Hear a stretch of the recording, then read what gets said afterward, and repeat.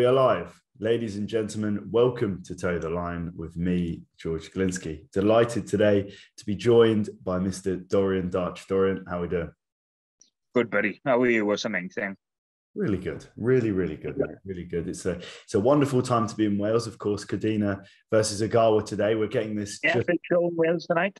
Yeah, just done before that. So before we actually go into bare knuckle boxing itself, can we talk about Agawa and Cadena? What we're thinking is Cadena going to become the 13th Welsh world champion tonight? Hopefully, but for that Agawa or whatever you pronounce his name, there's no fucking mug. You know what I mean? He's a big tough guy. Like he's a big ask. Joel's just got to box him, I think. But then again, that Agawa's just not a banger. When I've had a quick look at him, he's a good boxer as well. Like, so it was a very tough task for Joe tonight. Definitely. But I hope he pulls it off. Agreed for sure. So massive fight coming up, British cruiserweight title fight against Barrett. You're really down at your natural weight. You've always said that sort of cruiserweight division is the place. That was the only reason I initially come over to BKB was for the 16 stone division. You know what I mean? When I had that fight with Mason, and I think I weighed in 16.2 with my fucking clothes on. You know what I mean? But then I bloated up then because there was no one there to fight. No one wanted to fight me at 16 stone. So the other fight come about and I took it. And here we are today, back down to 16 stone now. I weighed in 16 stone this morning. So I'm on weight a week out. Obviously, I might put 2 or 3 pound back on now, but I know I can make it next Saturday.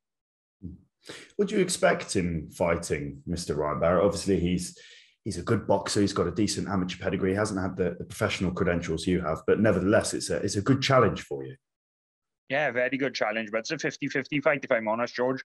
I'm not big-headed or fucking think I'm something better than what I am, but I've watched Ryan Barrett's videos. He's technically very good on the pads. I think I'm going to have an advantage size-wise on the day, but I am going to fucking box this time. I can box as well. People think, oh, Dorian Darch, the fucking windmiller.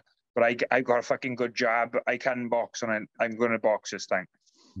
Is that what we can expect from you then? Because obviously you've got that size advantage. So you would say in your head that this would be about your strength and size, but really you're going in the box. Yeah, box on the front foot, not fucking windmill on the front foot. Yeah, you know what I mean. Definitely, there's a big difference. My first 2 fights, all I've done is just fucking. I've had a street fight in the ring, that's all, and obviously. I thought I was winning the Meikle fight, but I couldn't have lost to a better man in Meikle. But I got cut, and rules are rules, and I lost the fucking fight because of my recklessness and the fact that I don't give a fuck about getting punched in the face. But it caught up with me. I know we sort of make a bit of a big deal about cuts and so on and so forth, and it's been kind of the narrative coming out of that fight. But did it feel like a loss, obviously losing in the way that you did? I'd never take nothing away from Meikle, but he's a fucking lovely gent of a fucking bloke. And the rules are, if you lose by a fucking cut caused by a punch, you lose the fight. So I lost the fight. It was hard to fucking swallow, and I've watched the fight back and 2 or 3 times, and it is still hard to swallow. But the rules are the rules, and he's stopped by a cut. And he got off the couch a week and a half before the fucking fight, and he stopped me on a cut. So fair play to the man. Mm-hmm.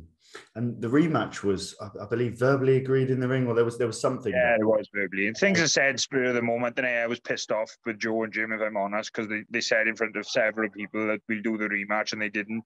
But I've bit my tongue, and I've just got on with it. They've delivered another fight at the weight I'm more confident at, and, well, I'm happy.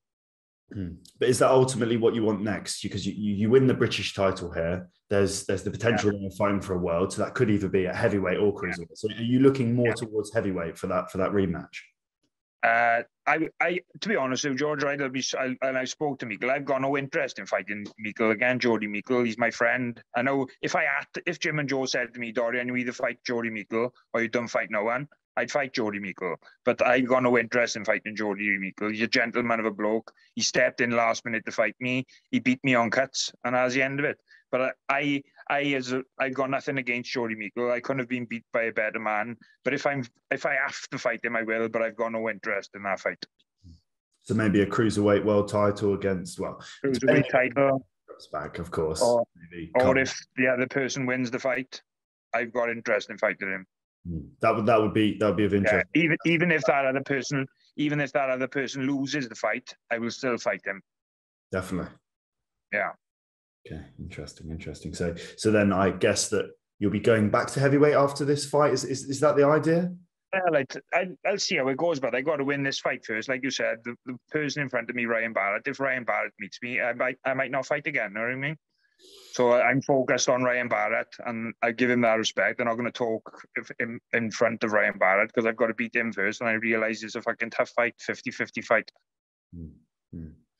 When we were talking on that conference call, I believe it was the conference call with Podmore, we spoke about you said that you would be retiring if you lost your next fight. So what was it that made you want to fight again after the loss that you sustained? Without saying, I didn't lose the fight, was I wasn't having an eye, you know what I mean? I weren't fucking battered. At the time the fight was stopped from cuts, which is rightly so. That's the fucking rules. I was comfortably winning the fight in my eyes. If I'd have been handily beaten, I would have knocked it on the head.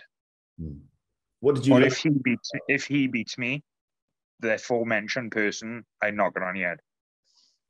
Definitely. What did you learn from that fight? What was the big takeaway from the Meikle fight? Obviously, I just can't knock people over, but like that Meikle, right? I'm not being funny. I hit him. I've watched it back. Like I said, I hit him with 3 or 4 fucking right hands, and the man was fucking. He just soaked them up. You know what I mean? That would knock most men out, or at least make it so they can't go on no more or drop them. But he just ate them up. He's just so tough of a bloke. Like, and I knew that going in there, but the frustration, I think, of the fight cancellation and everything, I thought.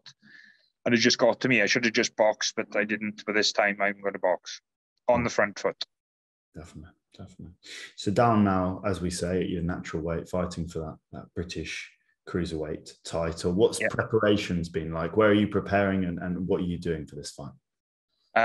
Like I said, I haven't got a trainer as such. I go down to Gavin Rees's twice a week. He's my PT. So I go down there.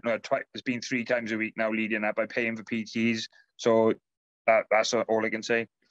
I've had some sparring today with fucking Sonny Lee, pro boxer, traveller, fucking sharp as a 4x2, fucking battered me again, but it's all working. Very good boxer. Manu Lee's brother? Yeah, waste of a talent, but if he doesn't box again. He's walking around. I think he first went to Gavin, he was 110 kilos. He's down to 90 kilos now, and he's scheduled to fight in 2 weeks, so I hope it happens. Wow. So yeah, we're expecting a war. That's the expectation coming into this fight against Ryan Barrett. So before we go into people we've got to thank and so on and so forth, for people that might be tuning into this fight, tuning into this interview and considering buying the pay-per-view itself, why should people tune into this fight and the card in general? Blood and guts, but innit? BKB is what it is. I've been up to watch one show personally myself, and it's a cracking show to watch live. I always buy it on Fight TV after I even come home to rewatch the whole show, and it's just a fucking cracking sport to watch, in all fairness. Definitely. And it will be blood and guts, as you can see, my fucking tracing paper skin. I just hope it holds out this time. Is there any worry with the cut? Obviously, you've spoken about it quite a lot.